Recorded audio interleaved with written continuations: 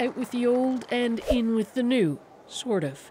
It's a bit more like musical chairs, but at least they've gotten used to the choreography by now. This was the outgoing Prime Minister Liz Truss's chance to say goodbye. And she did so without apology for the recent economic chaos critics have laid at her door. This government has acted urgently and decisively on the side of hard-working families and businesses. After her farewell to the King, it was time for Rishi Sunak's hello and an invitation from King Charles to form a government. At Downing Street, the world's media was waiting, hooked on the slow-motion implosion of Britain's governing Conservatives.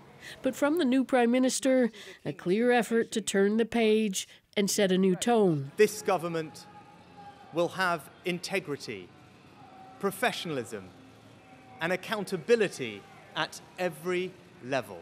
Opposition parties say he has no mandate. This isn't, one Prime Minister changing during the lifetime of a Parliament. This is the third Prime Minister in the space of 2 months. In Southall, one of London's Asian suburbs, there's pride on display in Sunak's Indian heritage, Britain's first Prime Minister of colour. But it doesn't give him a free pass. I would have wanted somebody with a few more, scruples probably. A former banker married to a wealthy heiress, Sunak is rumoured to be richer than the royals, and so, say critics, out of touch. On the other hand, many businesses remember the help he gave them during COVID as finance minister. He's a good fellow. In lockdown, for the business community, he done a lot of things.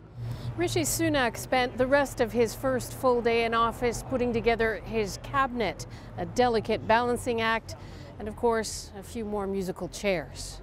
Margaret Evans, CBC News, London.